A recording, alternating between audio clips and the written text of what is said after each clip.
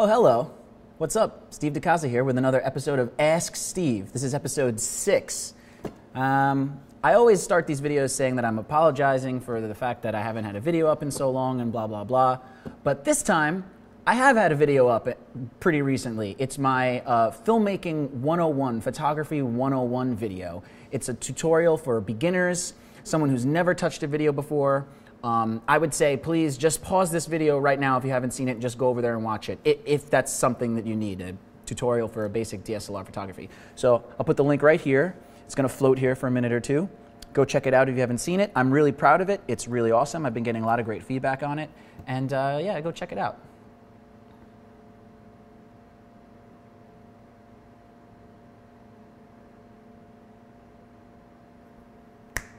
Okay. So anyway, so Ask Steve. Now, I tend to ramble on these a lot. I tend to just go forever and ever. I really have just one question that's like awesome, that is a great question that I wanna talk about at length. But there's two other questions, sort of, that I want to get to first that are shorter. Not any like worse. You know, questions are awesome. Please send me questions. But I'll start with this. This is actually a correction. This is a correction on a tutorial that I've had up for a long time that I've had great response to. It's a Filmmaking 101 tutorial. It's all about how to create high quality audio on a budget. It's basically a tutorial using this device right here, the Zoom H4n. It's what I'm using right now to record audio through lavaliers wirelessly, and I'm going to sync it up later. So if you like the audio, that's what I'm using. This tutorial is a tutorial about, in general, how to record audio on a set. Specifically, it's about that specific device because that's what I'm using in it. But you know, you could take the knowledge you've learned in that tutorial and apply it to other devices once they get popular or once they come out. But in that tutorial, I mentioned that in the settings of the H4n, there's a setting to select what kind of batteries you're using.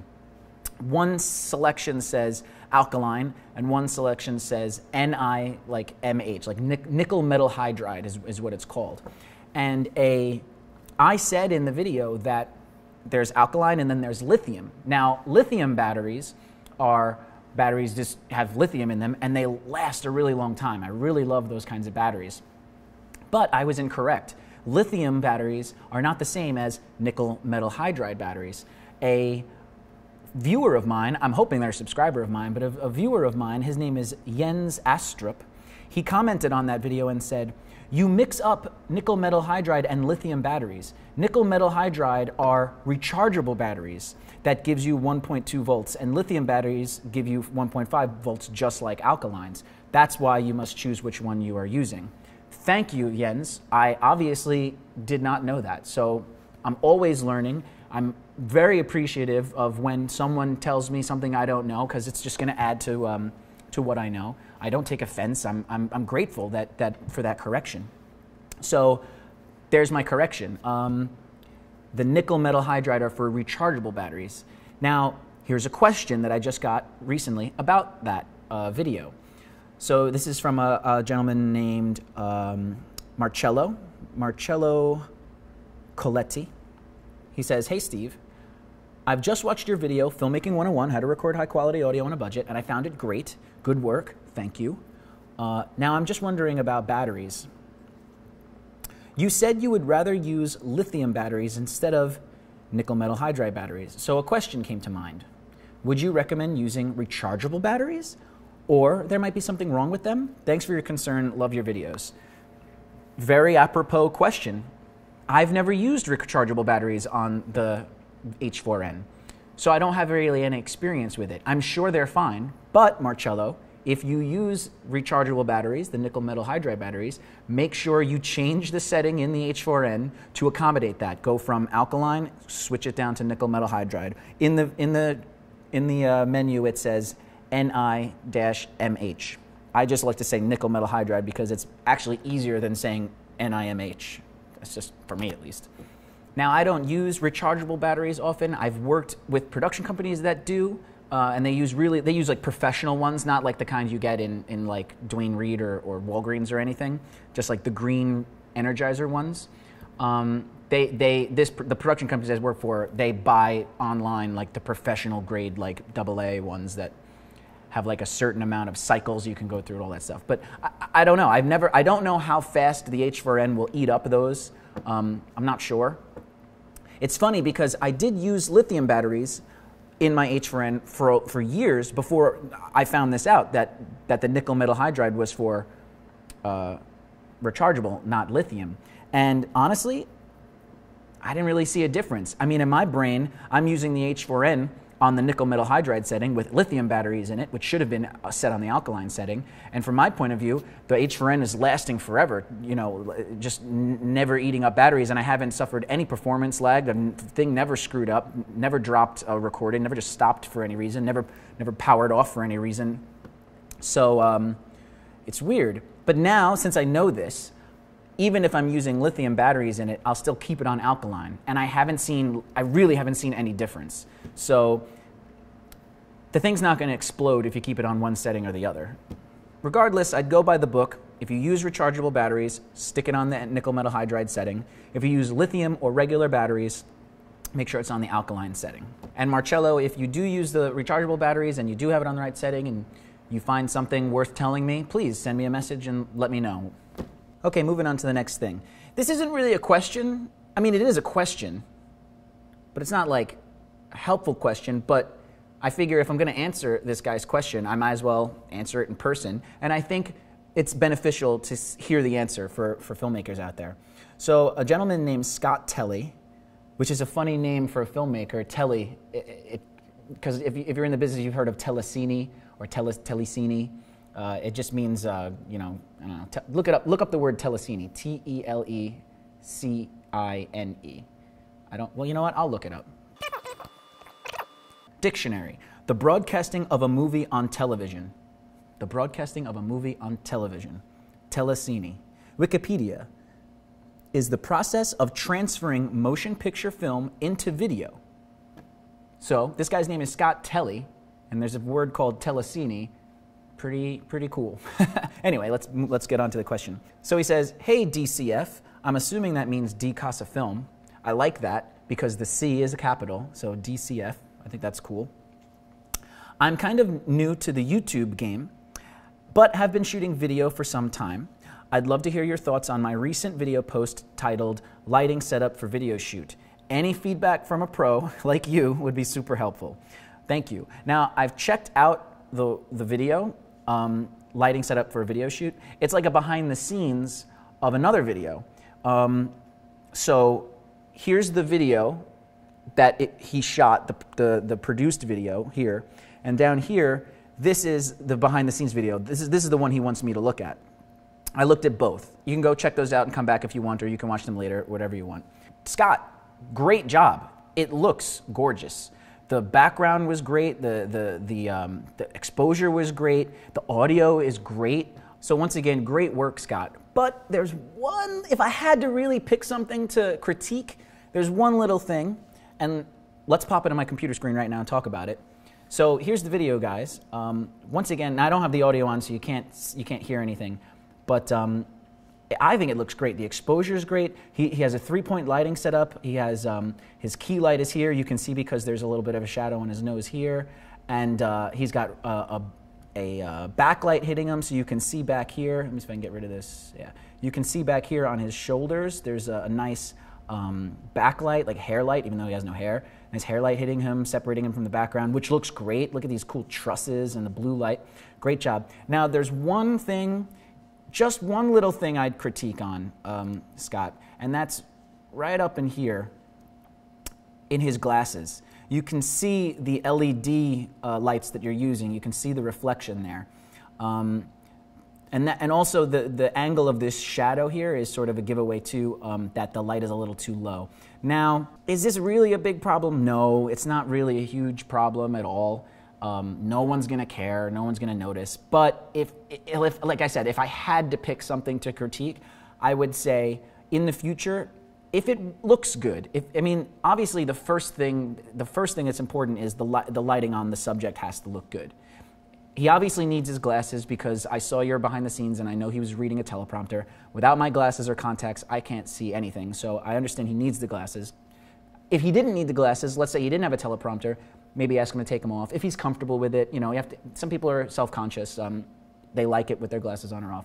But I would say if you could, in the future, just like have him look at the camera and, you know, angle it so you can see that reflection, and then raise the light. Just raise it just until you can't see it anymore, and then angle it down. Now, hopefully, the lighting will still look good. The angle of the shadow will change a little bit. It'll go from being this way to just slightly lower, but that should be fine, especially with some fill light. So long as it doesn't look like your fill light is reflecting at all. So you can keep the fill light there and fill in those shadows. That's what the fill is for, to fill in the shadows. But other than just that one thing, I think the quality looks great, and I think you did a great job. Like I said, if I had to pick one thing, it would just be that. But it's not really a big deal. As a video person, it's like, you know, honestly, not having a reflection will impress only video people, because no one else is going to notice that kind of thing. But you show this to a video person, they're going to see that and they're going to go, you know, you needed that, just that little extra bit to make it like perfect. I'm really trying to think of anything else I could think of. I mean, if you had a second camera, you could get a cool side angle or whatever, but, you know, I think he did a good job. And he did a good job too reading the teleprompter. Yeah. Okay, so here's the last question. It's the big one. It's the one I'm going to ramble on about.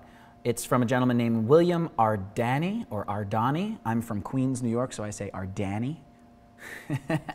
Like my mom, she doesn't say safari, she says safari, and that bugs me, but I don't know. All right, Ardani. William Ardani. His question is, hi, man. Hi. Nice to meet you. Nice to meet you, too. My name is William, and I would like to become a good cinematographer. Awesome. I found your three-point lighting video very useful and interesting, but I would like to know more about lighting. I have some questions. Again, there's two. Question one, set practicals on set. Question mark, set practicals on set? Do they really light the subjects or not? Are they dimmed up or down? Are they consumer lights or film lights? I'll explain that further in a minute. And number two, how do you mix together different temperatures of light? For example, in an exterior night with moonlight and artificial light, interior day with different sources, TV, window light, candle, etc. I hope you will be happy to help me to understand these things. Thank you, William. Thank you for your question. Great questions. In fact, I messaged him right away when I saw this, and I said, I'm going to answer this on an Ask Steve. It's way too much to type. And they were great questions. So the first one, let me just back up to the first one. Set practicals on set, or practicals on set. Do they really light the subjects or not? Are they dimmed up or down? Are they consumer lights, film, blah, blah, blah. First of all, not everybody would know what a practical is. A practical light is, in a movie, in a narrative fiction movie, when you have a practical, it's a light source that you can see in the shot. So, for instance, just for instance, I have my phone here, right? And let's say I turn the flashlight on, right? So here's the flashlight, right? Now let's say in the movie or something, let's say this isn't a phone. Let's say it's just a lamp, and there's a lamp chilling right here. Now you can see the light on my face, what it's doing. So this is not a phone. This is a lamp. Now if I'm sitting here in a movie and I'm talking to you, and there's a lamp and it's shining on me, the light coming from the lamp and hitting me is a practical light. It's something that's in the shot, in the frame, that is emitting its own light and hitting the subject. That's called a practical. Now what William is wondering is this practical really lighting the subject? Like, is this light on me right here? Is that really coming from the practical? Or is there another light, like right outside the frame, like right here, like an actual film light that's hitting me? And this one it looks like it's on, but it's dimmed so low that you can't even really, in our own real life, the light is dimmed so low that it's not doing anything to the subject. It's not doing anything like this. And what's really lighting me is an actual standard film light that's just outside the frame, that's angled at me, sort of faking that this light is actually hitting me. That's what he's asking, I believe. Like he says, do they really light the subjects or not? That's what he's saying. Are they dimmed up or down? Are they considered light for film light? Now, this is a cell phone. It's obviously it's not a lamp, but let's say it is a lamp, right? It's hitting me and it's lighting me, and it looks pretty good. So why not have the practical light you up? Doesn't have to be. So that's a good question. The answer to that question is sometimes the practicals really are lighting your subject, and sometimes they're not. It can be really hard to tell. Now, I was watching an old movie with my father recently. It was an Elvis movie, and they were in a bedroom, and on the wall were sconces. If you don't know what a sconce is, it's basically a light that goes into the wall, and there's a little fixture. So if, like, this is the wall, it just comes out of the wall, and it's like a little lamp or a candle or something. It's called a sconce. Now, I could tell from watching it that those sconces weren't really doing anything, because I could see a shadow that was doing a weird angle. If the sconce light, if the lamp on the sconce was really on, it would be creating a different kind of shadow. The light source would be here, so the shadow would be down here. But the angle of the shadow was like sideways, so you could tell that really there was a light here lighting up the wall. So in that situation, there was an actual film light. It was probably a set with no roof. There was probably no ceiling. So there was probably a light above where the ceiling should be, lighting the wall and lighting the set and casting that shadow of the sconce's fixture on the wall. So I saw that and I go, those sconces are doing nothing. That's just an actual light. But I haven't really worked on a film with Elvis before. I haven't really shot anything from the 50s when cinema was in its golden era, its studio Hollywood era. I've shot independent features, independent films, short films, low-budget films, and I've worked with professional DPs who are indie professional DPs who've shot on 35 and shot on Super 16 and things like that. And one of the things I picked up from them was there's nothing wrong with using practicals.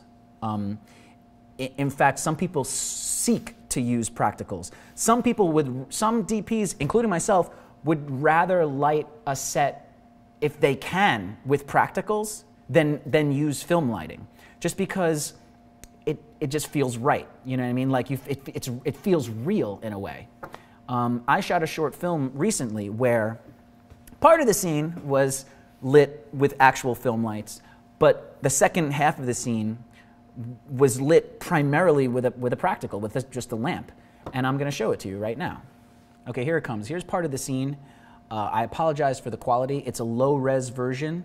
This was shot on the Red Scarlet over the summer. So in 4K quality, it looks pretty awesome. But especially also, you're seeing it like recorded off of my screen, so that's even going to degrade it some more. But to get the point across, this is what I'm going for. So here's the scene. It's playing. Now, this is not lit by practicals, this section of the scene. I can tell you that just off camera, on the right side of the frame, was a light that was very close to the fridge. There's the fridge here. It's very close. And what I did was I shot it sort of across. Like if I'm the actor here, the light is just outside of frame here and pretty close to the back wall, but just up. And it's shooting this way across him to that wall. I also put a half scrim in, a half double scrim. And what that does is it cuts off. Now see, the light was closer to this wall, so I put half the scrim in so that the light hitting this wall was dim, but the other light coming across and going that way was not as dim, wasn't cut at all. So that's sort of getting too far ahead. You don't have to worry about that. All I'm saying is there is film lighting in this scene too. Also, if you see behind him here over his shoulder, there is a backlight. I had a small, I think it was a 300 watt ARRI light, dimmed down. It looks pretty hot, but it was dimmed a little bit. It's up on a C-stand in the corner of the room, just above the frame. I don't know if there's a wide shot here. Okay, here's the wider shot. So you can even see right here.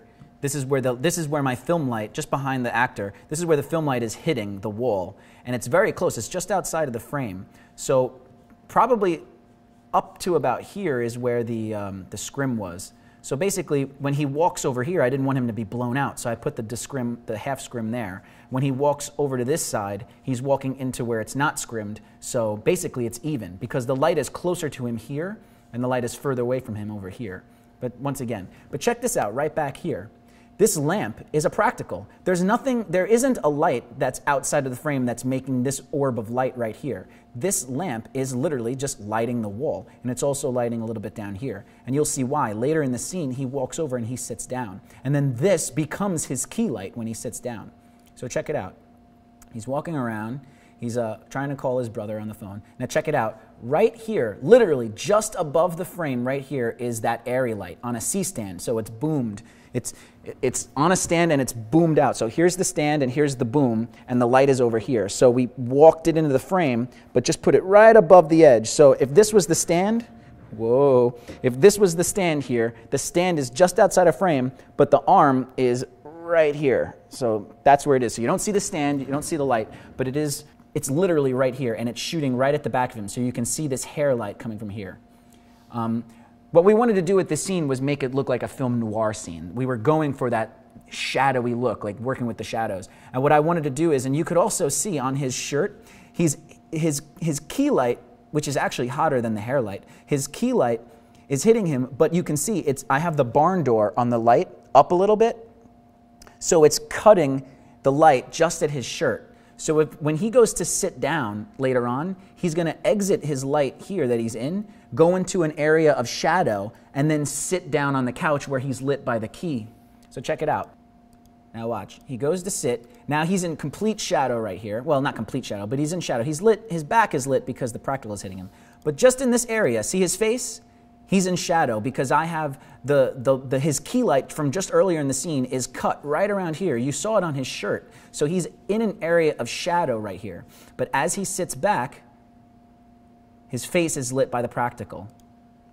All of this light hitting him, you can see from the shadows and the ripples of his shirt, all this light, and you can also tell from the shadow here, is coming from this practical right here, lighting him. So now he went from one area of the scene where he had one key light, he sits down, and now he's in another key light, and that key light happens to be the practical.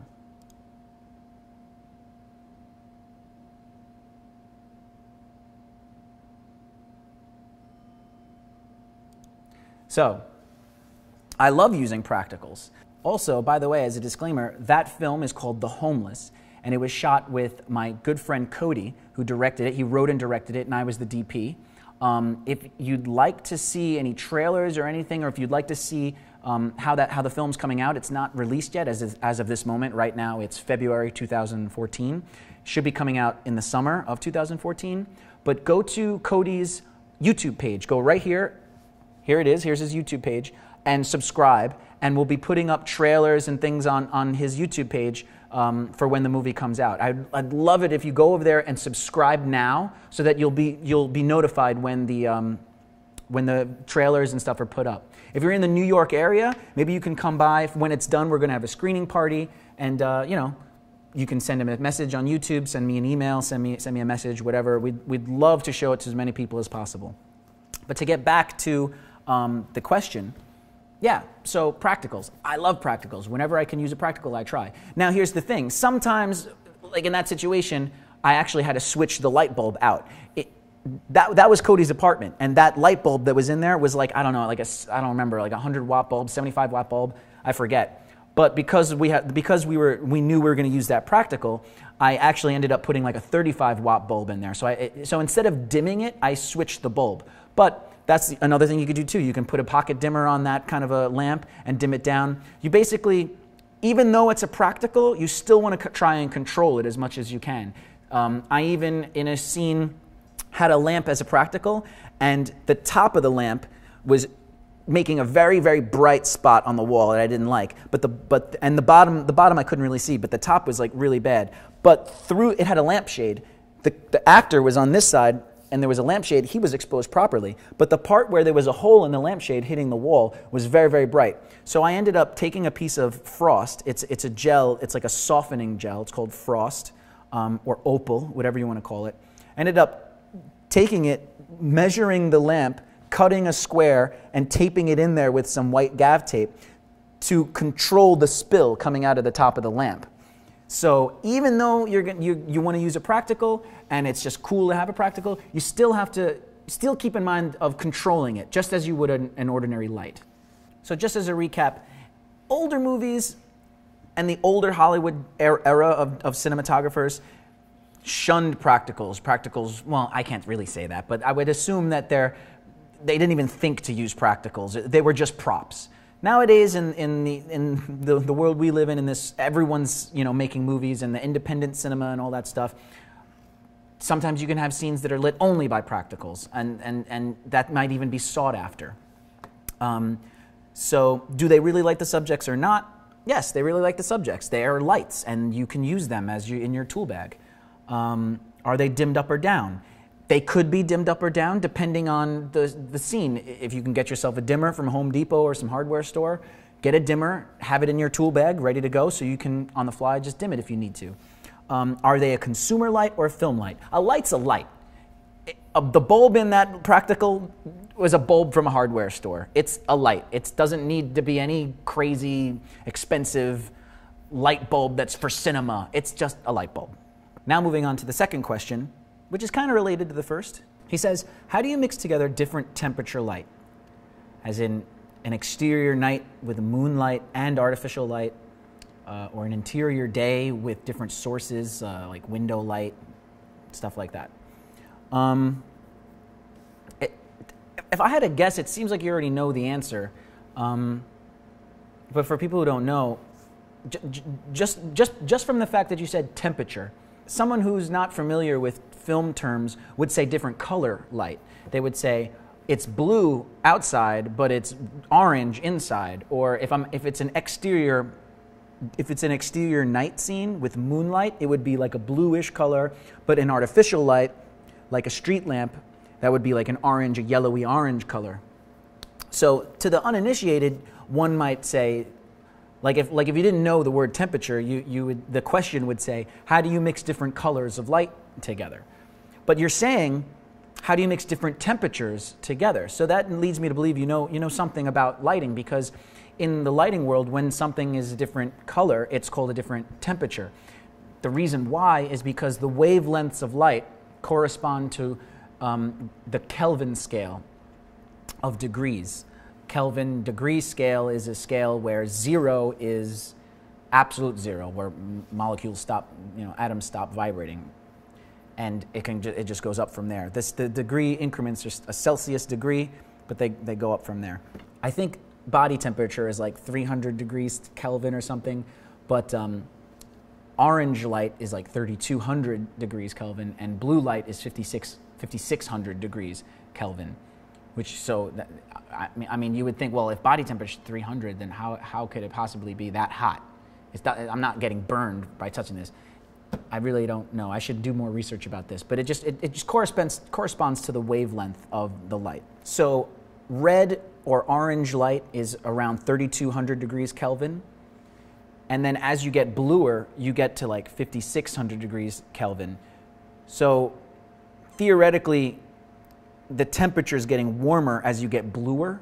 The degrees, in other words, the degrees are getting higher. You think to yourself, well, if I'm cold, I'm at like 32 degrees Fahrenheit, or I'm at 0 degrees Celsius. If I'm hot, I'm at 40 degrees Celsius, or I'm at 100 degrees Fahrenheit. So you think cold and warm in that sense. You would think lower temperature would be colder. Makes sense, lower temperature, But in terms of the wavelength of light, the color is backwards. When you're warmer, in terms of orange, warm being next to a fire, warm in the emotional sense, oranger, you're a lower temperature. 3,200 degrees is warm, lower temperature. Daylight is usually around 5,600 degrees. Blue daylight is usually around 5,600 degrees Kelvin. That's a higher degree, higher temperature. So even though it's got a higher temperature, it's a colder look because it's blue. And emotionally speaking, the light that's hitting my face right now coming off of this computer screen is colder looking. I look colder on this side of my face, emotionally speaking. Ice is blue. You know what I'm saying? So, and on this side of my face, I have a tungsten light hitting me, and that's 3,200 degrees Kelvin, and I look warmer in emotionally speaking in what we're used to. But it's opposite. So this side of my face is colder, but it has a higher temperature. This side of my face is warmer, but it has a lower temperature. Why do they do this? I don't know. It's the same with f-stops. Why is a lower number of an f-stop a larger aperture? And why is a larger number, a smaller aperture? F22 is tiny. F32, tinier. F4, large. F2.8, larger. F1.4, huge. 1.2, even huger. Why do they do this? Why is everything backwards? I don't know. But it is, and you have to deal with it. Now, it's a great question because right now I have mixed lighting. So you want to ask yourself, what's the emotion we're getting out of this? Now, I look like I'm in front of a computer because the tungsten light, the room light is orange, but I look like I'm in front of a computer emotionally because now my face is blue. This is also practical because it's the monitor that's actually hitting me. So this kind of goes back to your other question. Are the practicals really lighting the person? In this sense, totally. Especially since you can see the monitor. The monitor's in the shot. If the monitor wasn't in the shot and you didn't have a monitor around, you could take a little light with a blue gel and, put it in the scene and shoot it at me. So that would be a film light with a blue gel, but you'd think it was a monitor even though you couldn't see this. You know what I mean? I could be typing and pretending like I'm typing, but really it's a film light with a blue gel hitting me. So you can totally fake people out. People would never know the difference. So how do you mix different color, how do you mix different temperatures together? Well, I'm doing it right now, like accidentally. You just have one light that's orange and one light that's blue. One light that's balanced at 3,200 degrees Kelvin and one light that's balanced at 5,600 degrees Kelvin. And then look at your frame and see if that's reading as day or night. So right now it's night, right? And it feels like night. As I'm filming this, it actually is nighttime because I'm at work. I know this looks a little different from what you're used to seeing. So I'm at work and it is actually nighttime out. But really, the windows in here are so far away. It could totally be daytime right now. I have the lights off. I'm lighting myself with a tungsten light right here. And so I have the fluorescence off right now because I don't want fluorescent lighting. But if I had the lights on, it would look like daytime. In fact, let me show you.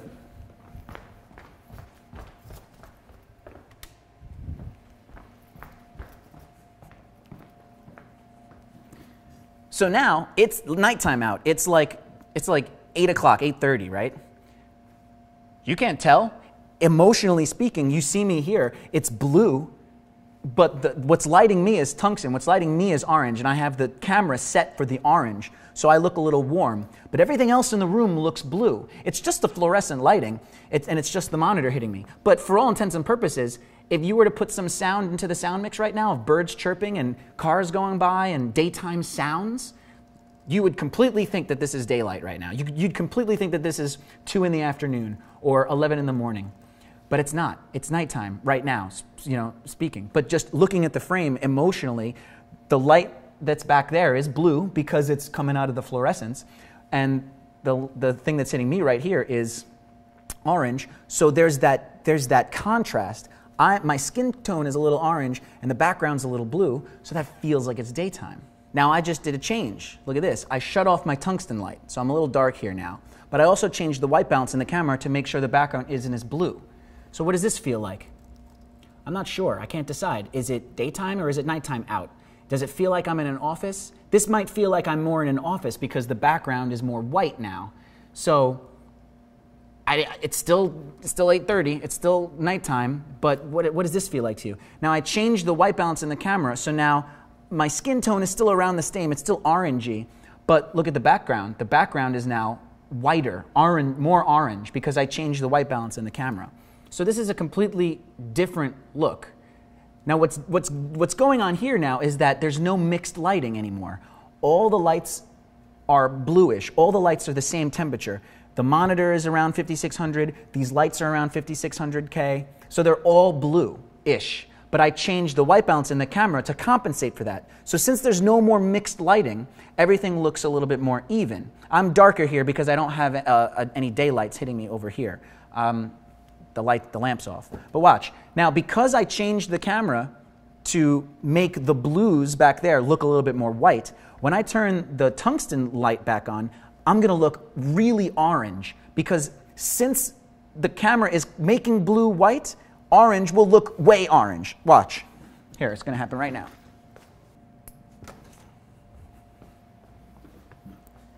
Now I'm a lot more orange right here. But what does this feel like? I don't know. Does it? What's the emotional you get from? For me, I can just tell right away that I look a little overexposed. I don't know. I look a little weird. I got light from the fluorescence hitting me up here. That looks kind of weird. My skin tone's off. I look weird. I look too orange. But if I were to change the white balance in the camera back to 3200, back to compensate for this light, then the background would change back to blue. It would look exactly like it did before. So this is mixed lighting. I have a tungsten light hitting me here, and all the lights in the background are around 5600K. I don't know what this feels like. What does this look like? To me, it just looks wrong. It just looks weird to me. Like, it just looks like bad color. So let me take a second, change it back, and we're back. Now I changed the camera back from around 5600K to 3200K, which is pretty much any incandescent light bulb is around 3200K. So this looks correct to me if we're going for office daytime, to me. And plus, you can always mess around in post. I could mess around with this post, but I'm not going to. I'm going to put it up raw so you can see it how it really is. But I don't like the mixed lighting. I'm not a big fan of mixed lighting unless you need it to tell the story emotionally. And the story of this is just to have good lighting. So I'm going to shut that light back off. Here we go.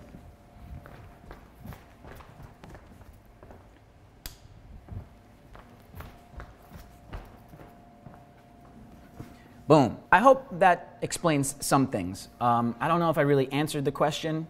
If you've seen any of my Ask Steve, you know I ramble on and on and on. And hopefully you got something out of it. If you have any questions, please leave some comments. I check the comments, I read them, I respond to them.